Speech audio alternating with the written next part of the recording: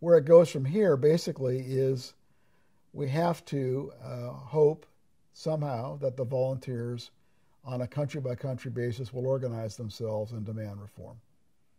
Basically set up small, informal unions and bargain for rights, and bargain for status, and bargain for respect. They're not going to bargain for wages and hours. They're going to bargain for working conditions. And probably that won't happen, except in a few countries.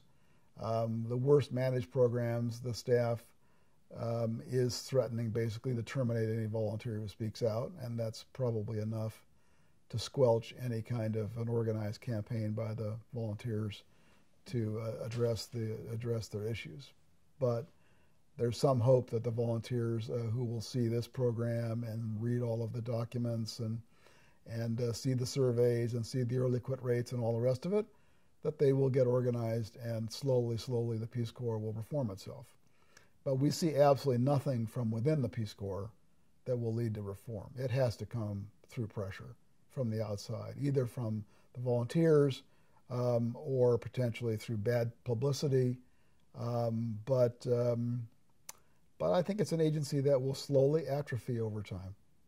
It will slowly become less relevant, have a poor reputation.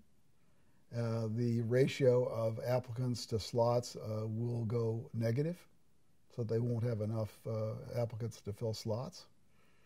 The training will get worse. There will be more scandals. There will be a high early termination rate, or maybe even a higher early termination rate. I don't see anything happening slowly that will improve it. On the contrary, I think slowly it will get worse.